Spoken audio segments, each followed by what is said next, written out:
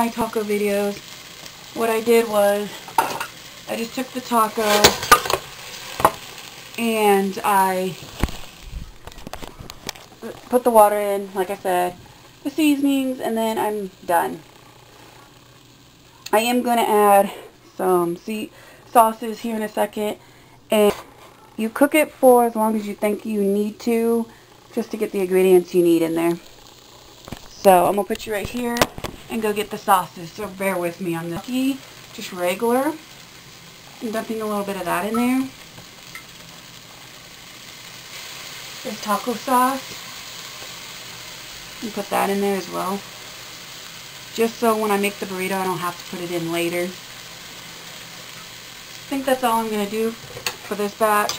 Then I'm just going to stir it all in, mix it in, and then be done. Sour lime in this pan.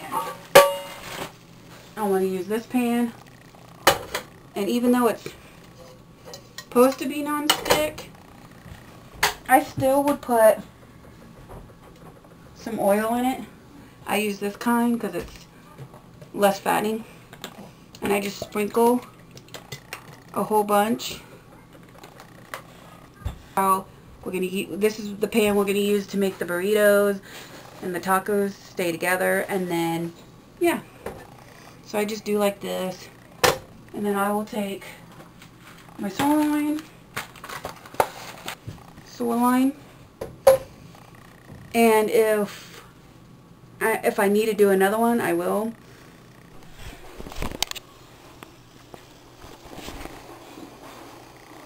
And yes, my nephew is messing with Legos while I'm doing this because I'm watching him today. What I like to put in rice every time I make it is Dorothy Lynch salad dressing, duck sauce, and teriyaki in my rice before I use the rice for other things. I am going to make another rice that is just for the tacos and the chicken when I get those made. So I'm just going to show you how I do it once. So here we go. Where can I set you? Maybe I can set you right there so you can see what the hell's going on. Hopefully you can see what the hell is going on. New angle of my kitchen. But yeah. Okay. Put the duck sauce on first. I either sprinkle it on like this, or I take a spoon and scoop it in. But you scoop in as much as you want. Duck sauce is so good. If you never had it, usually when you get Chinese food, it comes with your Chinese food. So you can get it with your Chinese food and try it for free. And then, if you're not the only one eating it, don't lick the spoon. And then I'm going to put teriyaki in it. Now teriyaki I just sprinkle in as much as I think I'll need. Drizzle it. And I do the same thing with the Dorothy Lynch. Now you're probably thinking, ew, that's gross. Well, how do you know until you try it? It's getting hot in here. I'm going to have to turn the fan on. The ceiling fan. The only one I have in the house is in the kitchen. And then I take it from the bowl and I stir it to make sure every inch of the rice gets the ingredients. And it's okay if you put too much. You can only color balance it with other stuff. Sometimes I put Mrs. Dash in here, but today I'm just not going to. So good. So, I need to check on my store line. That's how you do that. This is almost ready for the seasoning and the teriyaki and the other ingredients. There's that food. So I got tacos, that. Now it's time for the chicken. You don't know how I'm going to show you how I'm going to do this, but I put some in there and I tried some of it. It's kind of spicy, so I don't want to use too much. But I'm going to take some of this once it cools off, put it in there. Maybe I could use a spoon. Just a little bit, but not too much. Could have, if I wanted to, put meatballs in there, but nah. We good. Okay.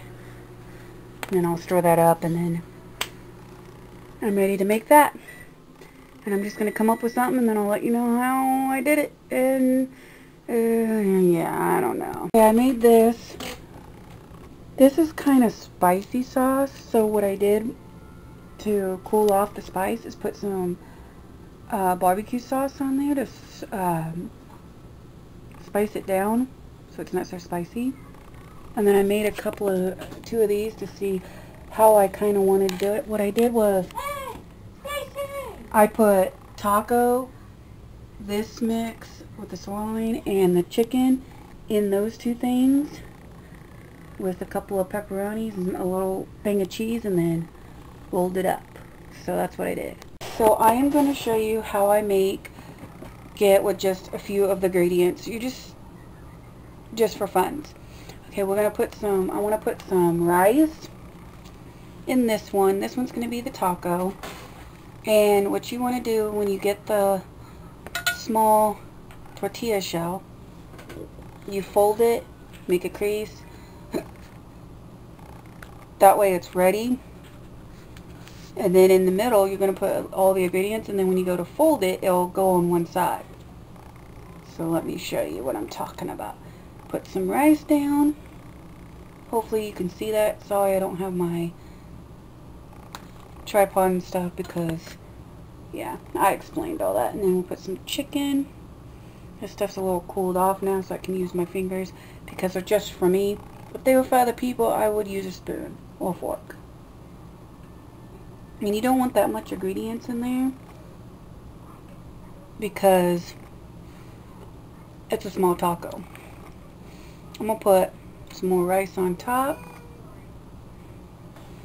with a sprinkle of cheese and maybe take a turkey pepperoni.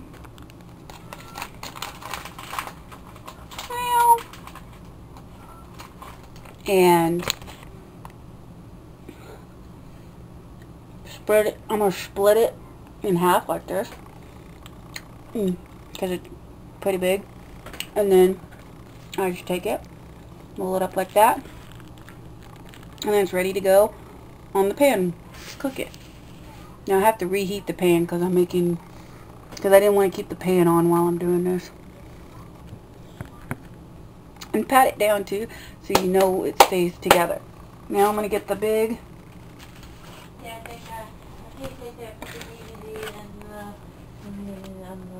Give me 1 second. I'm almost done with this one burrito. Okay, I'm going to take this burrito and I'm going to make a chicken burrito where I'm going to put the same ingredients that I did for the taco. What'd you grab? What? What'd you grab? What is it? What is this piece of crackers? Okay, that's fine. And I'll be in there in a minute for your movie. Okay. Sorry about that, guys. I'm trying to cook and watch my nephew at the same time. Put my chicken. And I'm going to do the same thing with my tacos and my sirloin. And I might mix it up and put some taco in with the sirloin or taco in with the chicken. You know, I haven't decided. And I might put some pepperonis in there. I might not.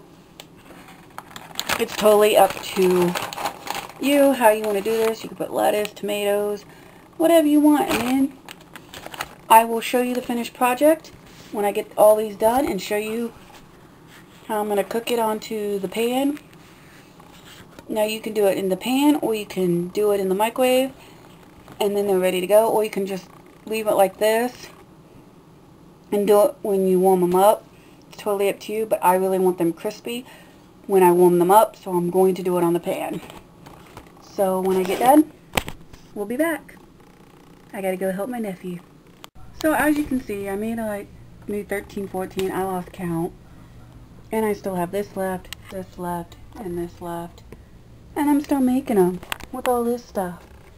So, let's go gonna take me all night. Cause I got this plate so full that I had to do it like this. Now I'm cooking them so they can come crispy. I like cooking them until they look like this and they're golden brown on both sides, and then that's how I like to eat them. So some of them, they're all different. Every single one of these are different. Ooh, that one bubbled up. Now I'm doing the burritos the same way until they're crispy on the bottom and they stay closed in. I will say that burritos are easier to get crispy than the tacos. But yeah, that's the first batch, and I'm going to keep going until I'm done. And this regular plastic wrap, you don't want the wrap that, you know, sticks together because it's hard to get apart. Fit in this bag. I'm going to do tacos and burritos in separate bags. But yeah, so I got that ready. I counted 26 tacos and burritos mixed together. Wow, that's a lot of burritos. Alrighty, time to get them cooled off and wrapped up and shipped in the freezer. Woo woo! Okay, hopefully you can see this. I'm going to wrap it like they do the Subway sandwiches. So let's take a burrito, because these are pretty cooled off by now, the first batch I did. And just hopefully I get them wrapped correctly and you can see it.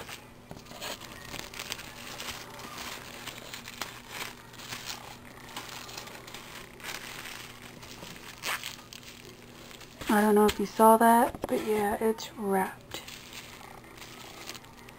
Then I'm going to put them to the side and then I'll put them in the baggie after. So here's my wrap.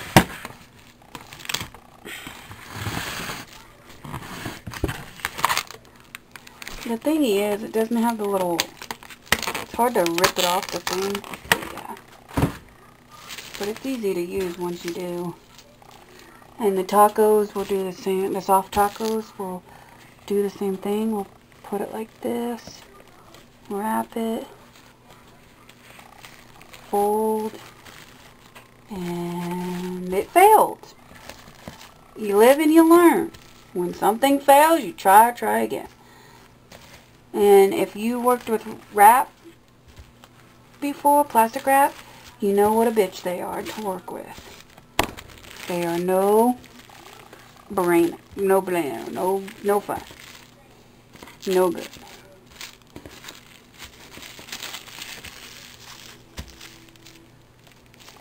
So that is how the burrito is done.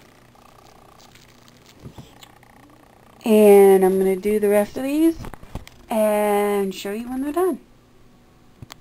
Okay, I got them all bagged up, well, wrapped up, if you can see that, and now it's time to bag them in here.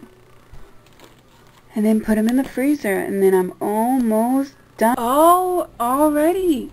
I got them bagged up. Not all of the burritos could fit in here, because apparently I have more burritos, or they're bigger than the soft tacos, so yeah. And then, I'm not going to have these every day. I'm just going to, you know, once in a while, going to eat, you know, eat one at a time. And because I got other foods too that I could just pop in the microwave, cook it real quick, and then eat it. So, yeah. So, let's go put them in the freezer and in the video.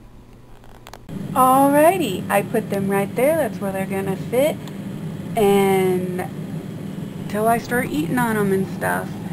That's it for the video. So make sure you put on a mask, save a life, don't have big group gatherings without wearing a mask, and stay safe. And I'll talk to y'all later. Later, haters.